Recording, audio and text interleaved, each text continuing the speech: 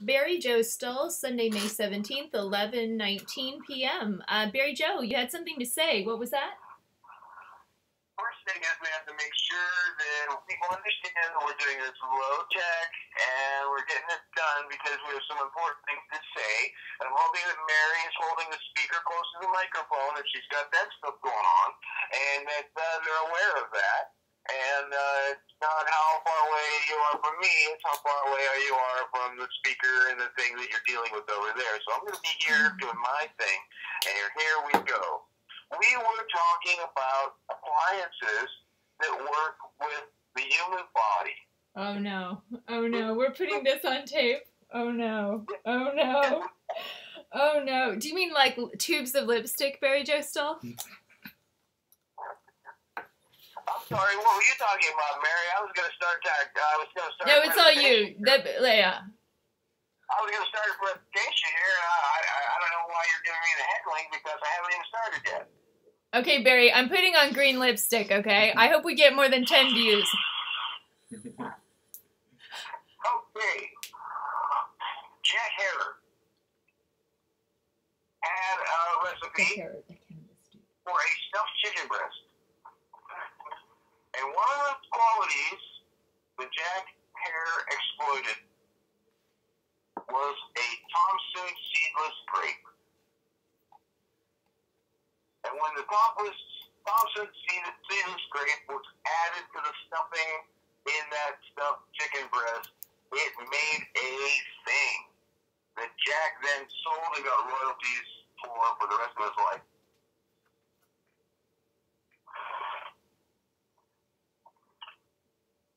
Did you hear that, Mary Ann? Yes, I'm patiently. I'm sorry. Yes, very good, Barry. Keep going. Okay, so when we talk about Jack Harrer and we put it into Wikipedia, what we're going to get is we're going to get a strain of pot that was named after him, so he would have naming rights, and he would be sponsored using his name, just like they paint Coca-Cola on the side of the race car. The race car isn't made by Coca-Cola. It doesn't haul Coca-Cola. It goes around the track because it's a thing. Well, Jack Harrer did that to have people pay him, so he had a bounty. So if you were trying to prove that Jack Harrer was a liar, you couldn't because they had a $100,000 bounty if you proved him wrong, and nobody could ever claim it. Yeah. And for clarification, Jack Harrer is a big-time cannabis dude. Maybe not as big as somebody else, but he was maybe an overhyped big cannabis dude. No, he's really important. He's not. He's not. So we need to go. There's a strain named after him. Yeah, but we need to go edit his Wikipedia because Barry Joe wants to correct the record. He's the one person. Yeah. Okay. Emperor of Hemp is what he's called. Now here's what I'm talking about. This overarching theme here is about information and knowledge and how we communicate. And I told you from the go before we recorded, and I'm getting a little too excited about this. I really need to do this from not a challenging thing that Mary puts me through that makes me speak with this tone of voice when I should be talking to Brandon, my friend. Brandon, your friend. Yes, please. He's right here. I'm right here. I can hear it. So here's the tone of voice that I can talk to Brandon with because Brandon is receptive of everything I have to say. Here, let me introducing Brandon Farley. Hello. Here, scoot up. So we're editing a Wikipedia article? Or yeah. The record... No. What we're doing right now is we're making a different video that's going to be about how hard it was to make the video that we're going to make. Because what we first have to do is we have to see, and I'm getting on my soapbox now, and that's why my voice is changing. You can see my body language from my voice. You don't see me sitting on my chair with a clenched fist right now. I don't know what else I could do. I'm trying to say that as a culture of 8 billion they're talking right now. I told Mary that this COVID was going to take out a billion, and we're getting there, and we're doing stupid things. But anyhow, the thing is, we've got about 8 billion people in this culture of humanity. Uh-huh. And if I can have a conversation without getting my fist in my own chair while I'm talking to my two parents that I respect and love, then we're going to be recipes for cat food, and they're going to be looking for recipes for cats. And when I see recipes for cats, I'm going to be hoping that the gunshots I hear are people that are killing cats that they think are carrying the virus so they can eat them. And So this is so they can eat them. so this is about misinformation in the public media, in the press. It's about misinformation in the culture. Totally. The media is part of the communication. It's part of the culture. Culture is a word. It's in my yogurt. That's why it is yogurt. Because the culture introduced it and changed the milk into whatever those things are in there. There's a billion in there, man. There's a billion culture things in my refrigerator right now, man. I'm talking about culture. What happens when you put something in that something else does something with that makes them do what they do? What happens when you get a bunch of people at a rock concert? They're all at a rock concert. They call it cognitive dissonance or something? What happens when you get at a country concert? They're all at a country concert, right? It's a little different. Well, some guy's up in the Las Vegas hotel, and he gets out his bump stocks and starts shooting everybody. Well, that's different. And what if you're in a mall and you hear about this shit and you're somebody from Occupy Portland and you're telling me in the park down here how you were there when it happened and you couldn't figure out what was going on and you were in the town and the police are all responding and you're trying to hide in the bathroom to figure out what you're going to get me and gee, what are you going to do? And I heard that story about how the gal who Occupy Popo. They pranked the police, man. They had stick horses, and they went out there and they got with the horse cops, and it was every horse cop had a stick horse cop. Except the horse cops were clown cops, because they're all Keystone Cop oriented, and there's these people on these stick horses, and they're going along, and there's the big 6-foot-tall horse, it's a plow horse with a cop on it, and I'm walking next to it, and it's going clop, clop, clop, clop, clop, and next to it is the gal I'm talking about, and she's on a stick horse, and behind her, like a Monty Python's Holy Grail, there's a clown with coconut tabs going clop, clop, clop, clop, clop, and he's dressed in full regalia. He looks like Bozo. He's got the wig and the nose, and he's an absolute clown. And his job is to go behind her and make the horse clock sound so she can be on a stick horse, being a Keystone Cop next to the real cop. And they took pictures of this. They put it on there in real time. They're like, holy shit, this woman is a genius. She's not the only horse cop in Occupy Popo. Every horse cop that the cops have has a stick horse cop with a coconut clown. What's a stick horse cop? What does that mean? You know, when you were a little kid and you had a blue stick and you had a horse on it? Yeah. When you're riding the sticky pony. Yeah. Okay. That's what I'm talking about. Portland police. Occupy Popo. See, when you go some places, man, you have these little nicknames. You're calling something your Boo Boo or this, that, and the other thing, right? And well, my name actually is Boo Boo, but really it's Boo. But I'm named after Boo Boo Bear. It's fun to prove. My email is Kansas Boo. 2 words for fun because Boo Boo Bear was named after weed because Boo Boo was fucking smoking weed. And he did cartoons because they were artists and they were musicians and made the songs for the cartoons and they knew what was called Boo and they came up with this character who was Yogi Bear. He's Boo. Yeah, he's named after weed. With this Popeye. Spice the spirits, you know?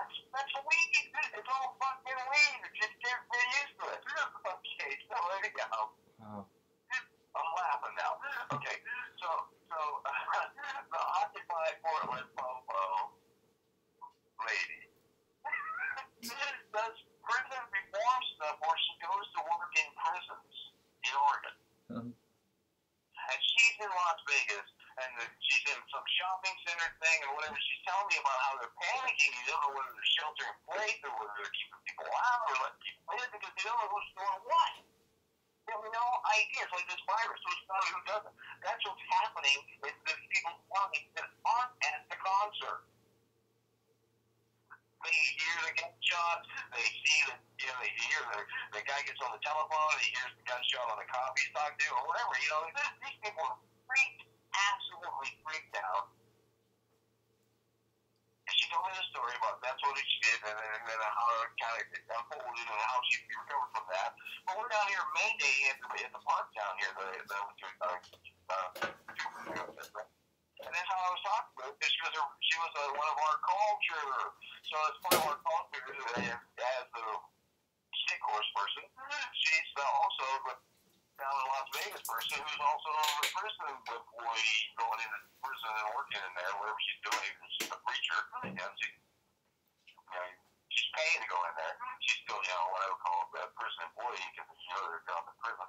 Right? So anyhow, the thing is that emotions that she was expressing about this event that I just happened on about people acting differently in different situations. And I said rock concert, and then I said country music, and then I said when they're shooting people, and I said well, now you're in the town, and she was in the town where the country music was getting shot up.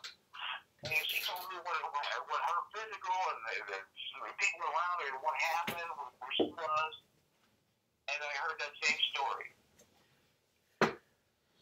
Not the same facts and setting. Different setting? I know the West Side Story and Romeo and Juliet are the same story. Uh-huh. Okay. Are attacked because wearing a hijab and her friend, young lady on the train that Oh, here we are back on this.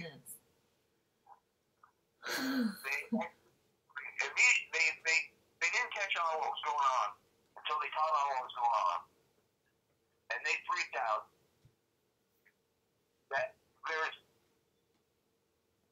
I'm going to say that there are two of them. And the two words that I used after that were freak out. Imagine you're in a situation where you realize you're on a train and people are getting killed. They freaked out. They were the epitome of anybody on that train that freaked out. Now other people died, right? So yeah, there was shit going on. Other people, couldn't say anything. Other people didn't do anything but walk away, right? These two young women freaked out. The gal in Las Vegas story freaked out. Because people were freaking out.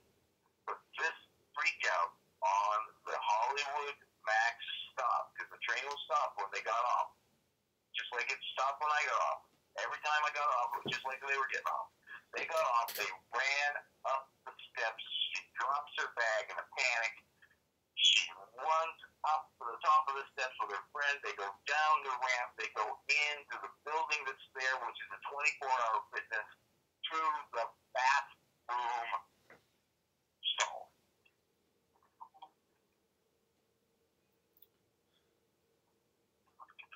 Can you be any more freaked out than that? No. I mean, that's pretty hysterical, I guess. From the time they left the train, if I was them, and I ran as fast as I could to that bathroom stall, knowing where it was at, it would be more than a minute. It would be more than 2 minutes. It would be more than 5 minutes if I didn't know where I was going. Jeremy Christian had exited the train, picked up that backpack, went out, threw it off the overpass when he went the opposite direction that they went. He threw it down onto the freeway, crossed the overpass, and then later was, apprehended, and that's all the rest of the story. The point of what I shared both of those stories with is the human condition and panic.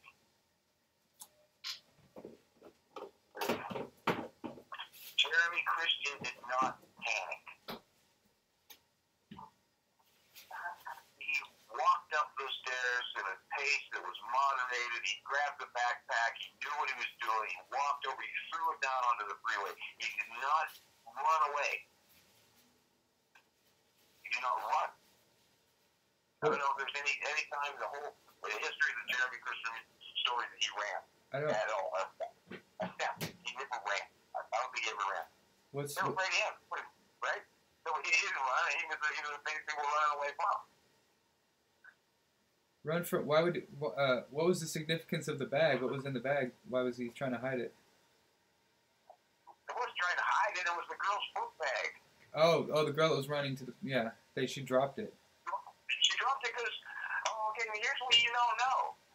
When you shit your pants, or somebody shits their pants, or I pee my pants, or something because I'm afraid, that's because I have triggered the limbic response. I'm in the fight or flight mode, and I have no tomorrow.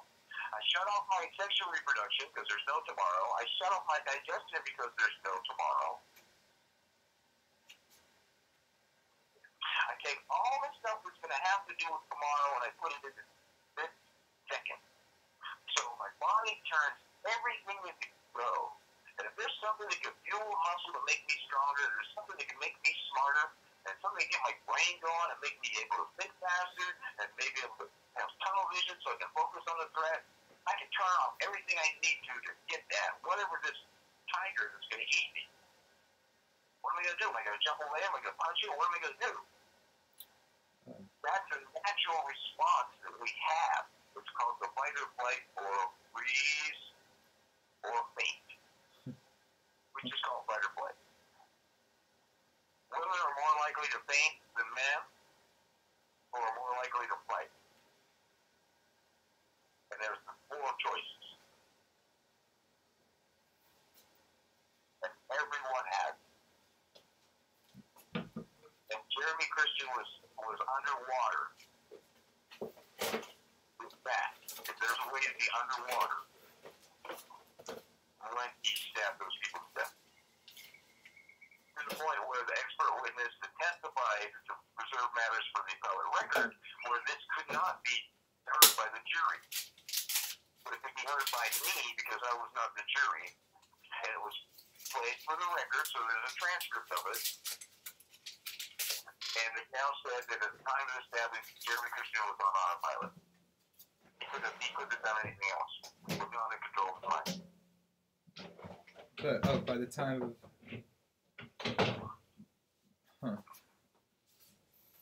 Here's my response to my friend Jeremy Christian's stabbing and my friend Micah Fletcher.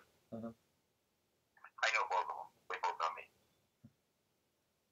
I know you know some big deal. We're working there. You know, down in Mary Ann just dropped the F-bomb on her own video. Well, okay. Yeah. So the point that I'm trying to make here, and whoever uses, is that the fight or flight response is something that's triggered by our emotions, that are triggered by our information, that is triggered by the environment that we're in, which is triggered by the things that create the environment we are in.